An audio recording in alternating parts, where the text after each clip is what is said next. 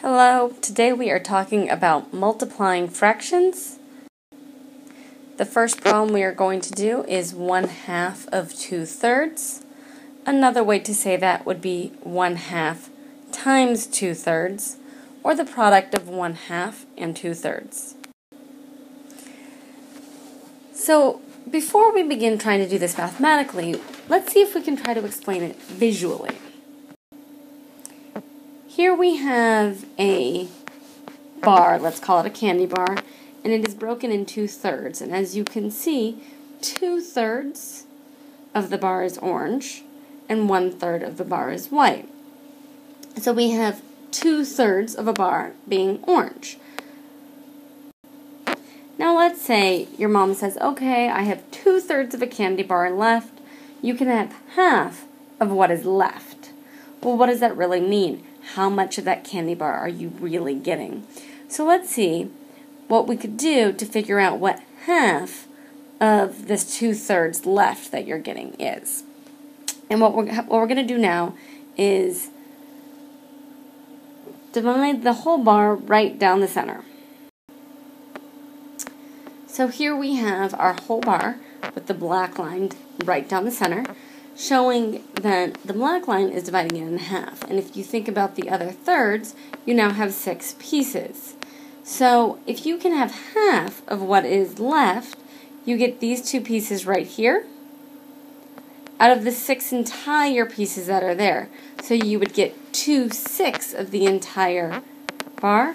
That would be 2/6, which you know simplifies to be 1/3. So 1/2 of 2/3 is 1/3. Let's see if we can do that mathematically, because sometimes you're not really going to want to see a diagram, or make a diagram for that matter. So let's do the same problem mathematically. We have 1/2 times 2/3. When you're multiplying fractions, you can just multiply straight across. That is not the same thing as cross multiplying. You are going to multiply numerators here and multiply denominators here. So in our numerator we have 1 times 2, and in our denominator we have 2 times 3. Now sure, you could multiply those together and get 2/6, but I like to do my multiplication and my simplification in one step. Instead of multiplying to get big numbers, I would factor to get prime numbers and then find my equivalent forms of 1. Luckily here we have all prime numbers, and I see that 2/2 is an equivalent form of 1. It's equal to 1. So what I am left with here is 1/3, or 1/3. So here's a problem we probably wouldn't want to show using a diagram, because we'd have to take a bar, break it into 9ths, and then break it into another 16ths, and that would just drive me crazy. So here instead, we are going to just do this problem mathematically. So we're going to take our 4/9 and multiply it by our 3/16. Again, multiplying our numerator by our numerator and our denominator by our denominator. So multiplying straight across, we're going to get 4 times 3 over 9 times 16. Now again, I don't want to multiply those numbers together. 4 times 3 might be easy, but 9 times 16 isn't that easy. So I'm going to take my 4 times 3 and my 9 times 16. I'm going to break those into prime factors. 4 is pretty easy. That's 2 times 2, and 3 is already prime. Now looking at my denominator, I know 9 is 3 times 3. 16, I'm going to come over here, I'm going to show a little scratch work. So I'm going to start breaking my 16 into any 2 factors. 2 times 8 or 4 times 4 would work. I'll do 2 times 8. And then 8 factors into 2 times 4, and 4 factors into 2 times 2. So now just looking at our prime numbers, we have 1, 2, 3, 4 2's, and that's going to go back in our denominator. So now let's see where our equivalent forms of 1 are. 3/3 here is an equivalent form of 1, and 2/2 is.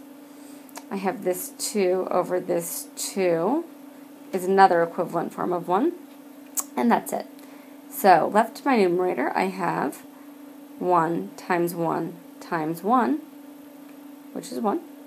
And in my denominator, I have 3 times 1 is 3, times 1 is 3, times 1 is 3, times 2 is 6, times 2 is 12.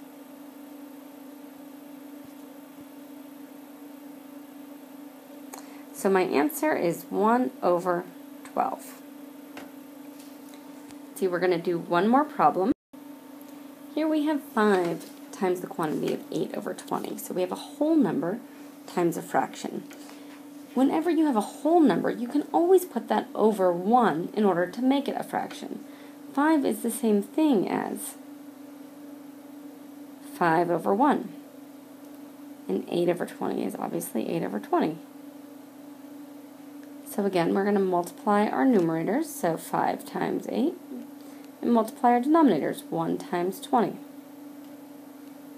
Before we multiply to get big numbers, we're going to go ahead and factor to see if we have any equivalent forms of 1.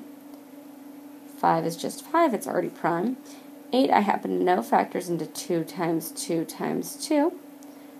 Now looking at our denominator, we have 1. I'm going to do some scratch work over here for my 20. That's 2 times 10, and 10 is 2 times 5. So now just looking at our prime numbers, we have 2 2's and a 5. Now we're going to find our equivalent forms of 1. 2 over 2 is an equivalent form of 1. 2 over 2 is an equivalent form of 1, and here we have 5 over 5 is an equivalent form of 1. So now multiplying everything we have left, in our numerator, we have 1 times 1 times 1 times 2, which is 2.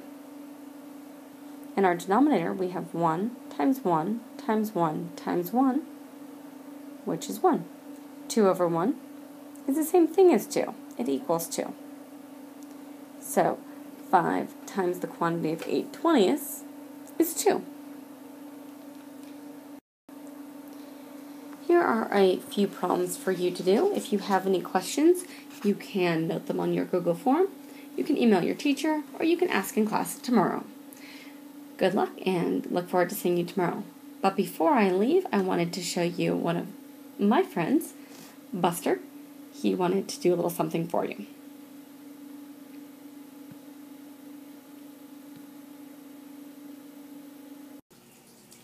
Buster wanted to show you his tricks too. Roll over, Buster. Roll over. Good boy.